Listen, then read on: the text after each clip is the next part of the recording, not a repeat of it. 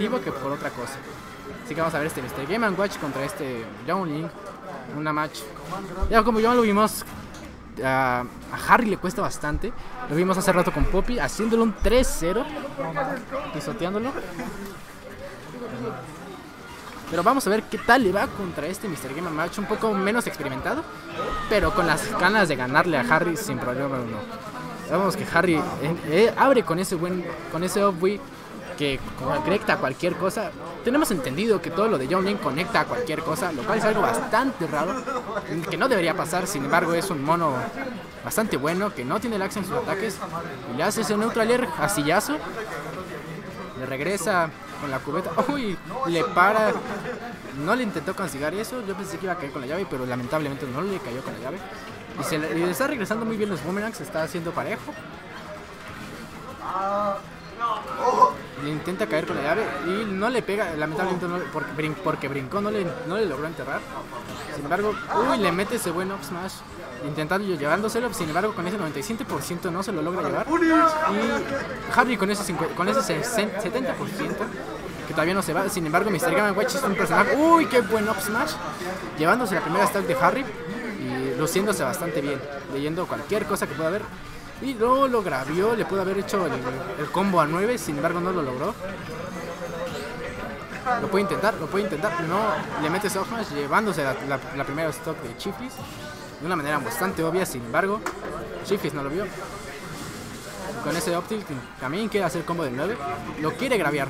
Desde aquí veo las intenciones de graviar de Chiflis, sin embargo no logra acercarse, se les espera un poquito al entrar. Este buen up smash, leyendo muy bien el rol de una manera bastante buena. Le mete esa cosa tan bastarda. Le mete, uy, no, espera que se suelta y espera que llegue al edge, pero sin embargo no le logra pegar. Le avienta las bombitas y parrea doble vez, que de una manera tan rara, leyendo el rol otra vez muy bien Chiflis, siendo constante en esa leída de roles, de esos roles de canela, y le refleja.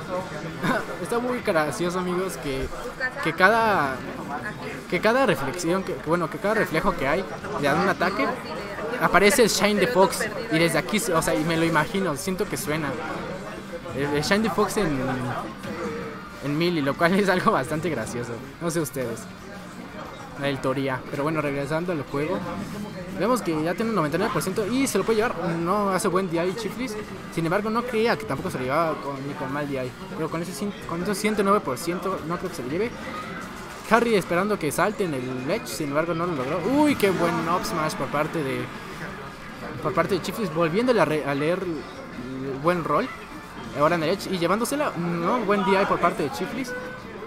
Intentar regresar todo lo que sea por la rueda. Sabemos que Jarry es un especialista en espaciarse, lanzando todas sus cosas, y se lo lleva con ese buen upper, que está bastante cerdo por parte de... Y se lo puede llevar. No, ¿lo puede salvar la bomba? No. Le hace un DI raro y no le logra pegar, y se lo puede llevar. No, efectivamente no. Tiene un 60% que andaba pensando, por el amor de Dios. Y lo puede llevar. No lo puedo limpiar. Sin embargo, estuve a punto con el chorizo que le intentó lanzar. Uy, qué buena opción estuvo Chiflis, pensándolo bastante bien. Y le leyó el rol de nuevo. Se lo puede llevar. No lo salvó, creo. Lo salvó efectivamente. Ya no llegaba ese Tom Link, ya no llegaba ese niño. Y Chiflis lo salvó con la buena longaniza.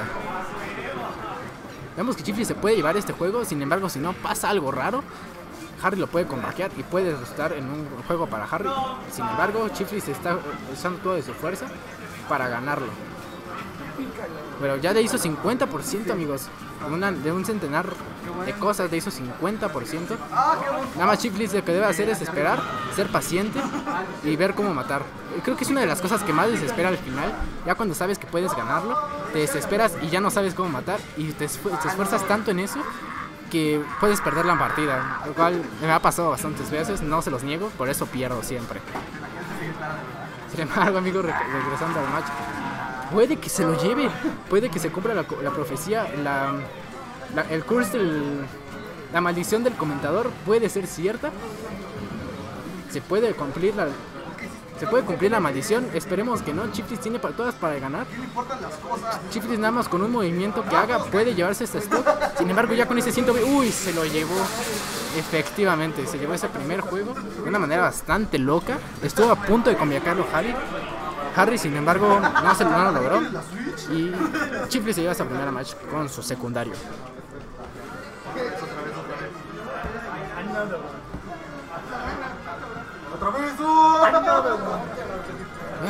Vamos a Great Bay de nueva manera.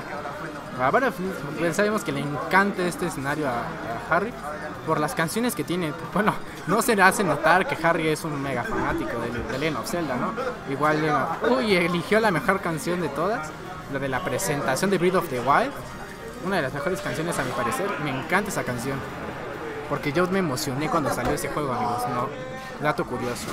Bueno, y regresamos al mismo juego con los mismos colores. Y ahora en Great Bay, Majora's Mask. Vemos que Chiflis está entrando de una manera bastante clean, haciéndole 53% de una manera bastante buena. Y con este OP, Jarry intenta recuperarlo, sin embargo, lo logra bastante bien, haciéndole un poco más de daño por un 4% que casi no es nada, no se podría diferenciar en nada. Y le regresa y le hace 2% de daño, lo cual es bastante raro, lo cual debería pegar más fuerte el boomerang, pero estaba reverseado, así que le pudo haber pegado, sin embargo, él no logró hacer el 2-frame. Sí, pero no llega.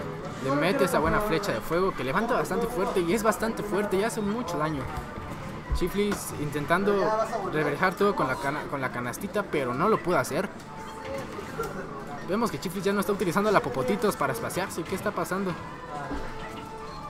Ya regresó la Popotitos. Le mete ese buen bombazo. Aplica. Le pegó de una manera bastante inesperada.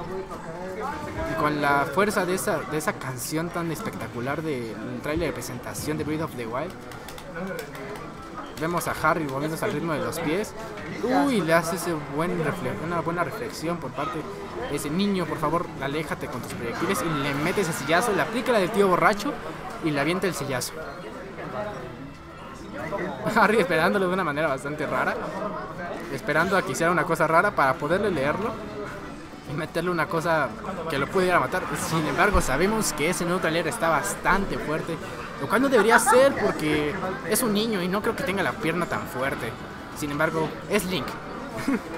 Es el héroe del tiempo y pues ni modo, así pega.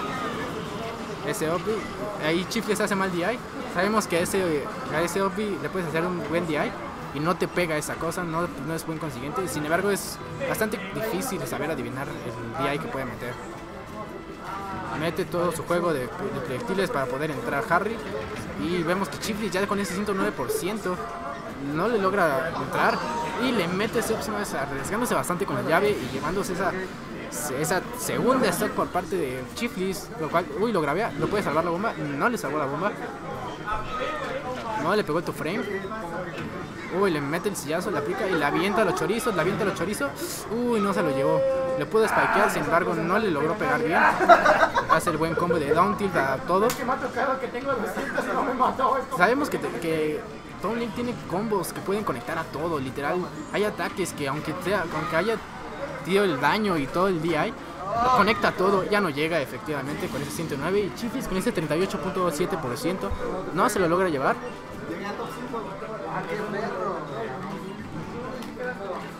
Y está entrando con muchas flechas. Chiflis imitando eso con salto, se lo puede llevar. ¿Hizo acaso upgrade? Up-through, de una manera bastante rara, con ese 74%. Ya es muy probable que se pueda ir. Ya Chiflis debe planear más su juego para que no logre entrarle con una cadena muy extraña y logre llevárselo. Se lo intenta llevar con ese forward air, sin embargo no se lo intenta y le mete up smash y hace buen día y no se lo lleva. Qué buen Mr. Game & Watch estamos viendo, amigos. Lo puede llevar y no se supo esperar y puede llegarse. Bomba, consigue sus bombas, lo puede llevar y no. Es difícil calcular en tu frame esa cosa, porque no sabes si te va a atacar al último golpe o se va a agarrar durante los zombies. Sin embargo, Uy, le mete el tipper del... Le mete el tippers. Y no, le intenta aventar los chorizos. Los chorizos y se lo intenta llevar con la... Uy, no, le intentó hacerle spike y se lo lleva con la Popotitos. La Popotitos siendo protagonista en este segundo juego. Chiflis llevándose el segundo juego y yéndonos al juego 3 de una manera bastante buena por parte de Chiflis, haciendo el comeback, haciendo lo imposible. Los comebacks son reales, amigos.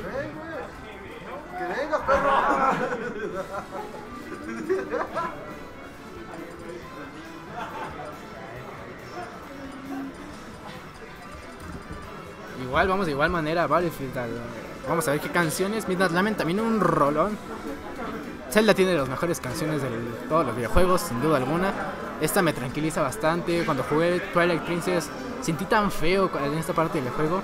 Creo que todos, ¿no? Si alguna vez has jugado Twilight Princess y has escuchado el Midnight Lament, creo que sientes bastante feo en esa parte del juego.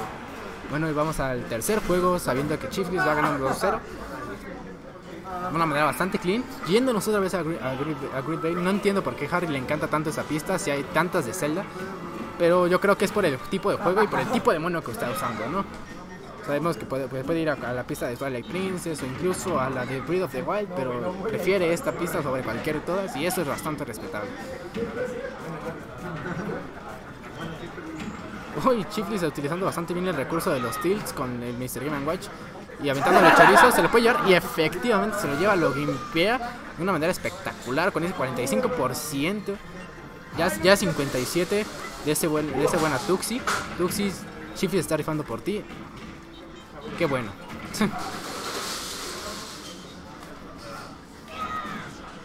Uy, le pudo haber castigado, sin embargo Chiflis no lo logró porque le pegó el último golpe y le intenta en ese juego de uppers, sino que no caje con ese 63% de una manera bastante rápida. Vemos que Jarry ya está utilizando mucho el curso de los smashes para poderse llevar el juego de... No, Jarry ya se desconcentró bastante, ya está jugando de una manera bastante extraña, no es lo que era en los primeros juegos. Es eso, Chiflis de repente se bufió de una manera espectacular y Chiflis se puede llevar este juego de una manera muy buena con ese 67% y Jarry con 55% en la última stock y Chiflis con sus últimas tres stocks de una manera espectacular, llevándose los juegos, se lo puede llevar, limpiando, se lo puede llevar, no lo limpió. Jarry está mixando bastante bien sus regresos, utilizando el... Uy, no se lo llevó efectivamente. Uy, le hizo... Uy, qué buen juego por parte de Chiflis, llevándose ese 3 stock sobre Jarry. Nadie lo esperaba, sabiendo que